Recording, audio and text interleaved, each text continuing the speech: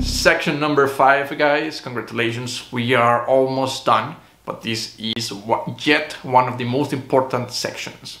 And we're going to be talking about interface mass transfer. And even though we have been talking about the idea of interface from previous sections, now the main focus is to understand the interface concept, understand how we should model it and why we have a lot of theories behind that. And of course, we want to have the theoretical concepts into real-life applications or engineering applications. In this case, gas absorption and distillation.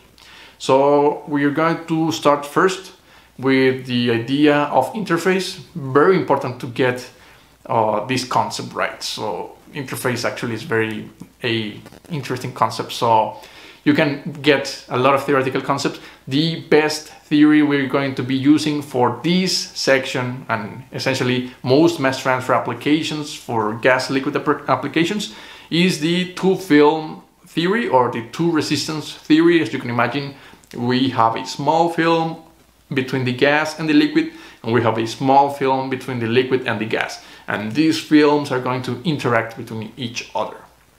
Then we go directly to applications, gas absorption. We're going to use a little bit on Henry's law, understanding gas-liquid interactions and distillation. So, without further ado, I'll see you soon.